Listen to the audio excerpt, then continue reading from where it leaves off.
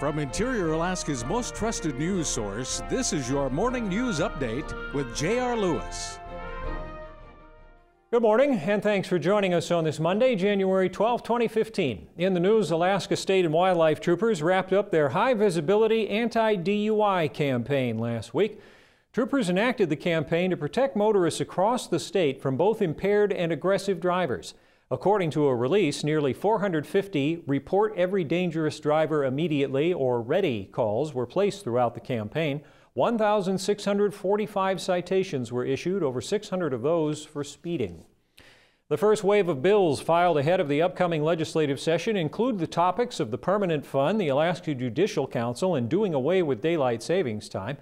Democratic Senator Bill Wielechowski is proposing a constitutional amendment to protect the Permanent Fund and the dividends.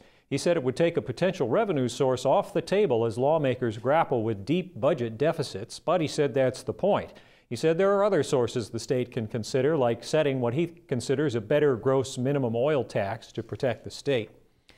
And Republican U.S. Senator Dan Sullivan of Alaska was sworn in last week in Washington, D.C., and though he's one of the newest lawmakers in the Senate, Sullivan has landed some solid committee assignments. He serves on the committees of Commerce, Science, and Transportation, as well as the Veterans Affairs and Armed Services committees.